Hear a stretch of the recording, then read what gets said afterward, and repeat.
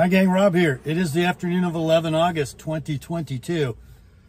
Coming to you today on a spectacular, bright, sunshiny 77-degree day in Northeast Indiana. Just a little bit of a breeze blowing and deep blue skies.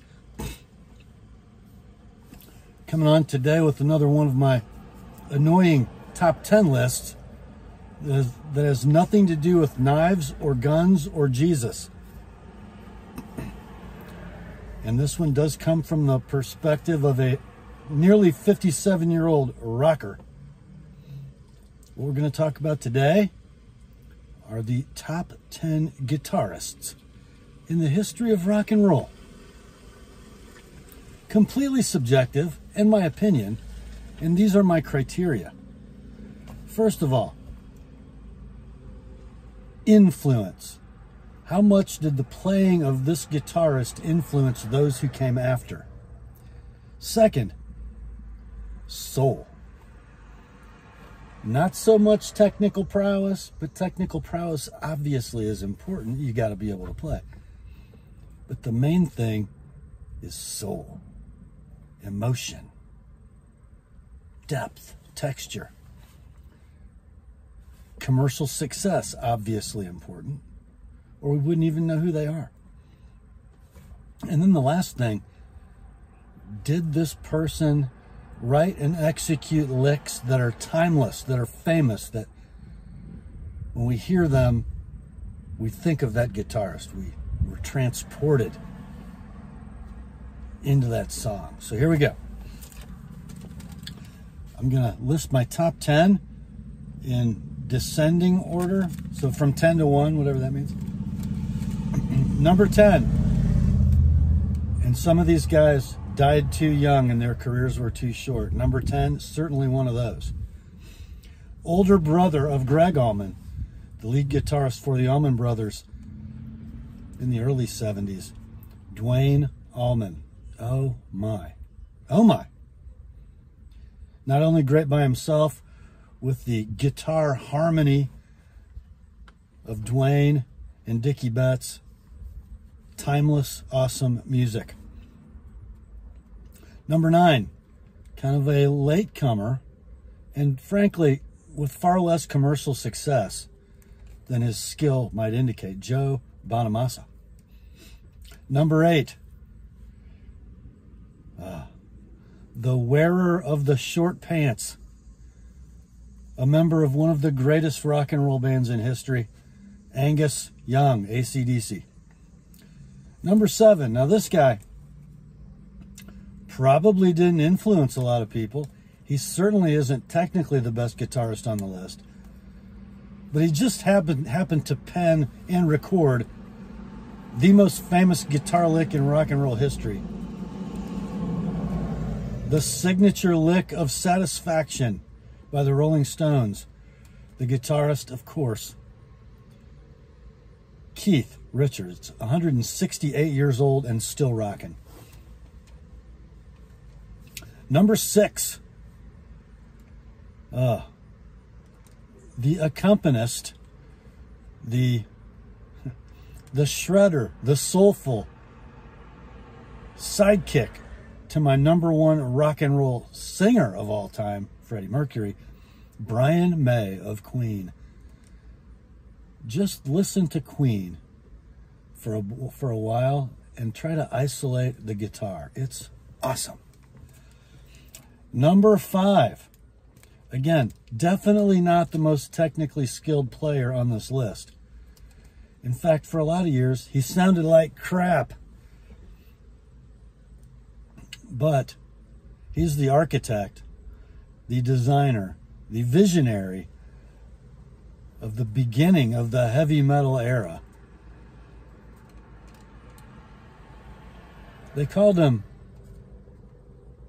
Young Jimmy before he was famous, because there was a more famous guitarist in England named Jim, who history has forgotten.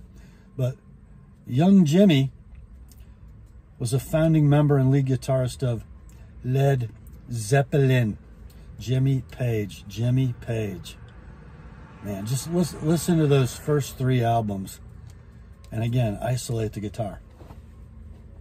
And he spawned a generation of rock guitarists that were off the hook. And one of those guys, at least as influential as Jimmy Page, is number 4 on my list. Recently passed, by the way. For good or for bad, this gentleman spawned a subgenre of rock and roll in the 70s and 80s that was imitated ad nauseam. And none of the guys who did it are going to be on this list, by the way.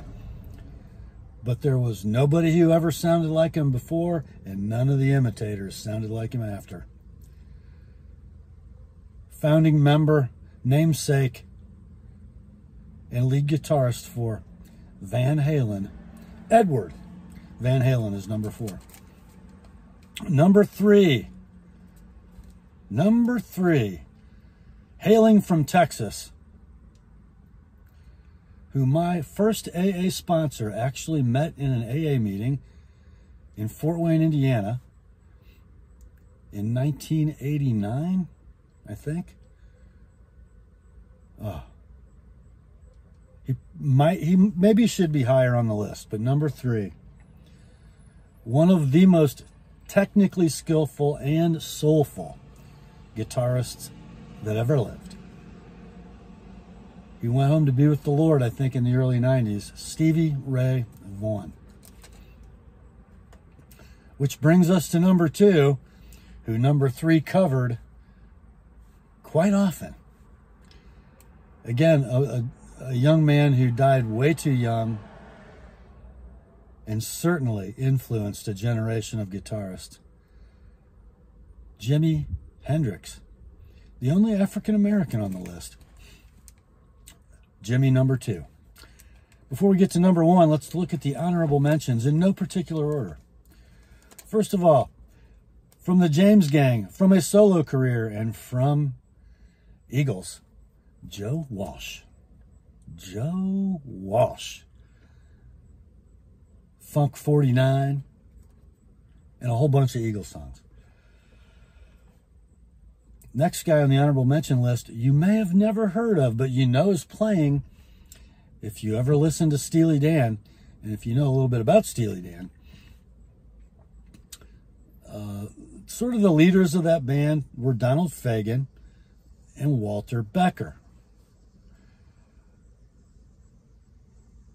They used an ensemble cast of studio musicians they pulled from other genres.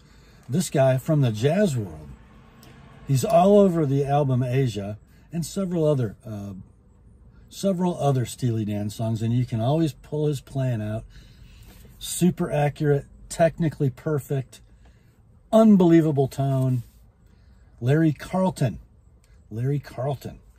Next on the list, and probably, again, a better player than his place on the list, but just too small of a catalog of music, mostly for legal reasons. Lead guitarist and player of many other instruments for the band out of Boston, Tom Scholz. And here's a guy most of you would not think of.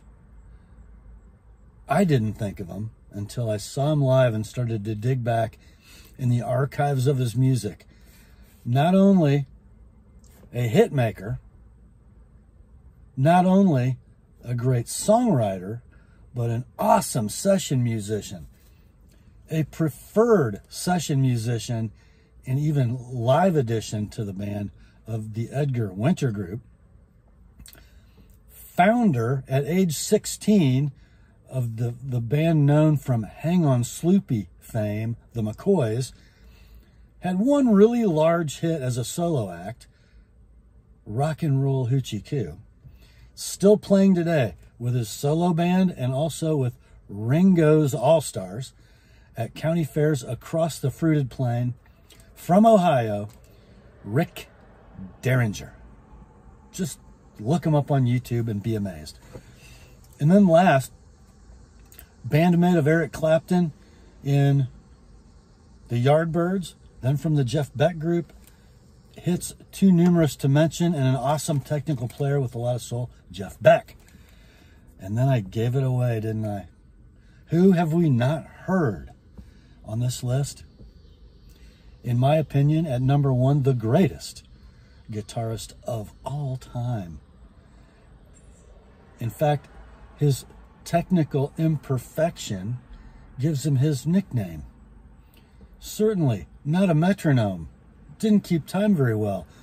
But he has soul in spades. Whether he's playing rock and roll or whether he's playing the blues with BB. A white guy from England.